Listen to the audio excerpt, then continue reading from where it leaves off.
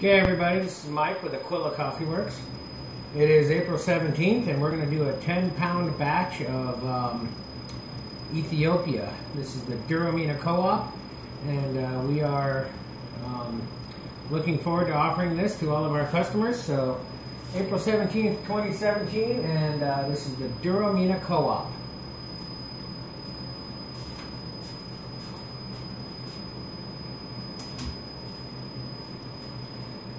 So what we're doing real quick is you're just getting the drum temperature stabilized and everything kind of stabilized, and here in a couple of minutes, probably about 1 minute, we're going to go ahead and drop and we'll be ready to roast. We'll be roasting, and you can follow along if you feel like spending the next 10 to 15 minutes with me.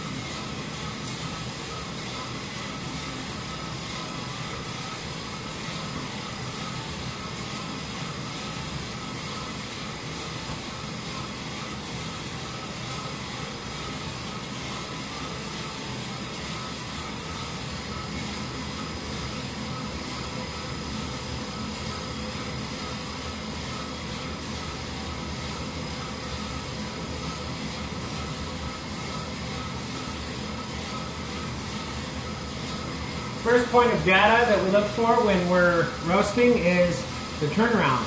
That's when the coffee is no longer cooling the drum and the drum has stabilized and started to heat back up again.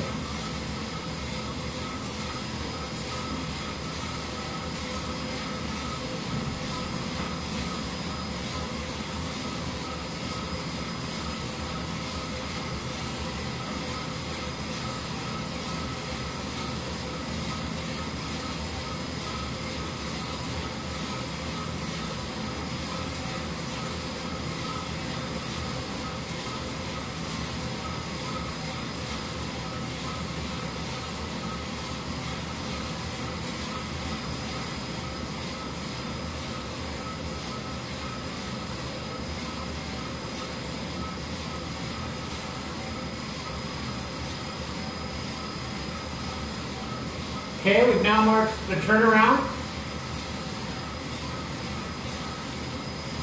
Turnaround happened at 1 minute and 36 seconds into the roast, and at about 195 degrees. Bean temperature probe is what that is. The next phase should happen in the next 3 minutes or so. It's called end of drying. That's when the coffee is no longer green and it is now yellow in color. The smell also changes from a grassy color to a baked bread smell, a grassy smell, kind of a grassy, earthy smell, to a like a baked bread smell. And when we get that phase, we'll go ahead and mark that on our roasting software here.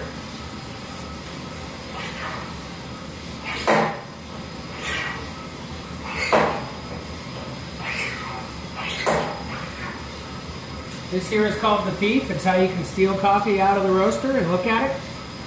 Some people call it a trier. I like to call it a thief, because you can steal.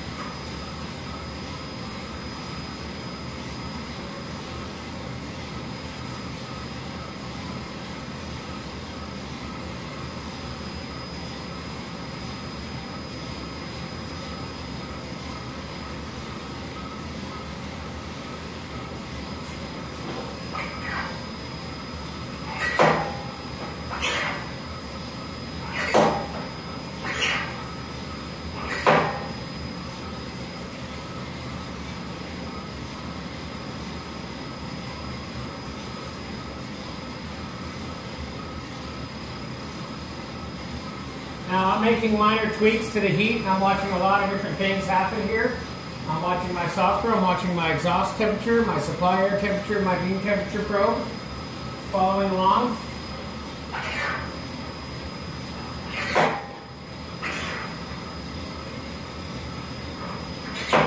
The coffee is still pretty green. We're about 4.5 minutes into the roast right now.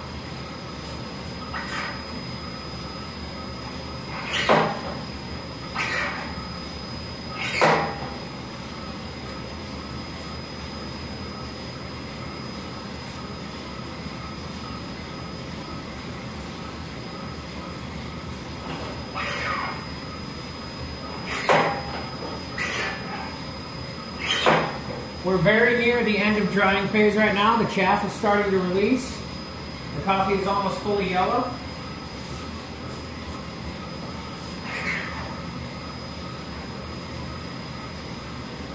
Yep, it's real close.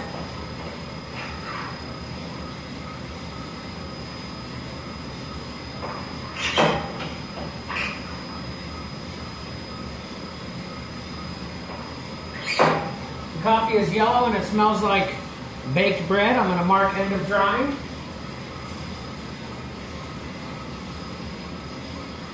Those of you that roast coffee know exactly what I'm talking about. Hang on a minute.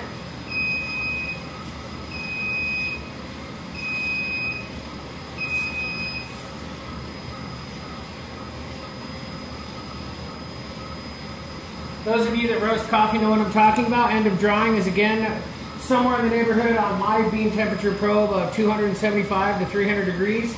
So when the coffee is all yellow and smells like baked bread instead of green and smells like grass. Now we're moving into our caramelization and Maillard reactions and the actual browning, so to speak, of the coffee. Coffee's browning up nicely. I've also made an adjustment to the airflow. As soon as I hit end of drying, I increase the airflow.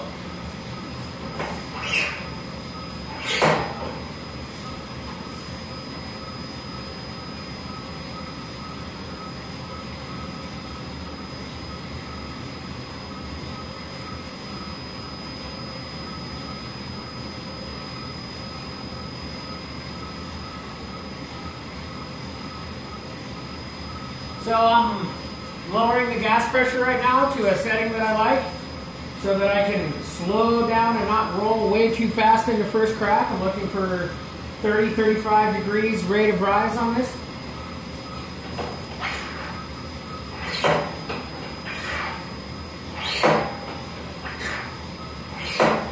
I'll check the coffee about every 30 seconds to a minute right now.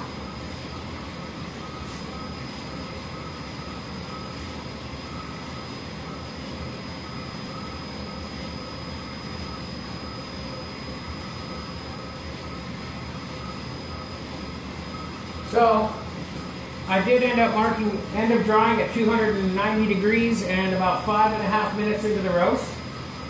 It's pretty good.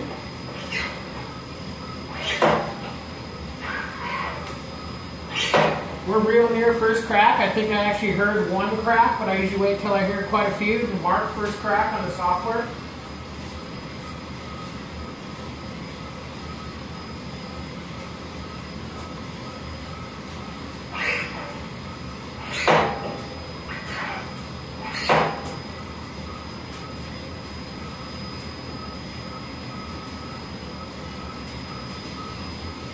First crack has started.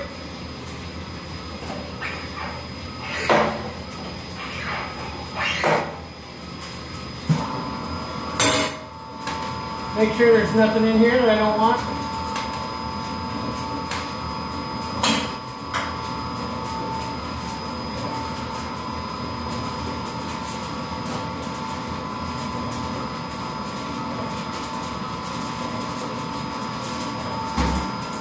We're in a heavy rolling first crack right now. I'm going to keep a real close eye.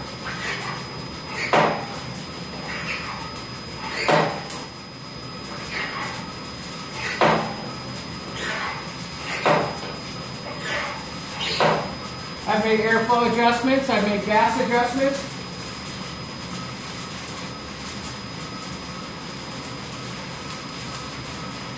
I'm going to go ahead and shut the gas off now and let this coast the rest of the way.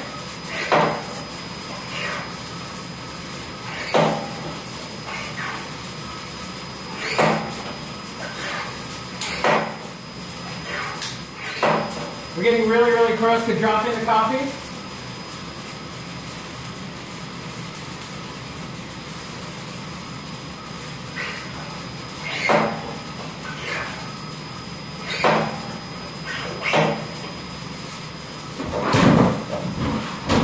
Get a little bit more light in here.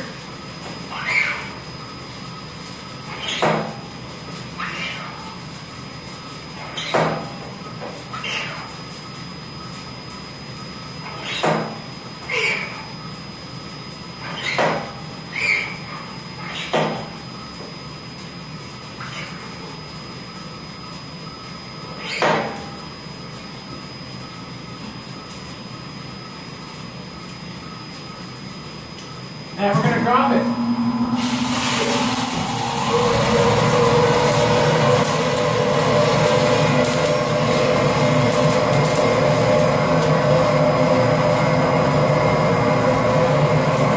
The coffee looks really, really good. I pulled it at just under 400 degrees.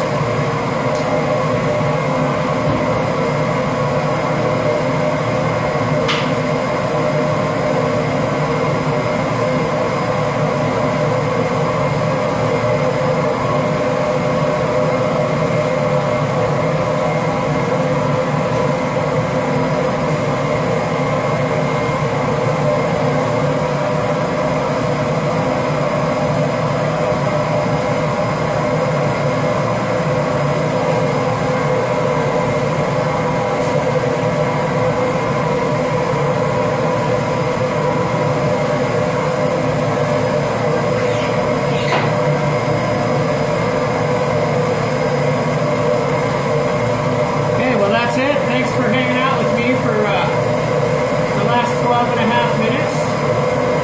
This is Mike.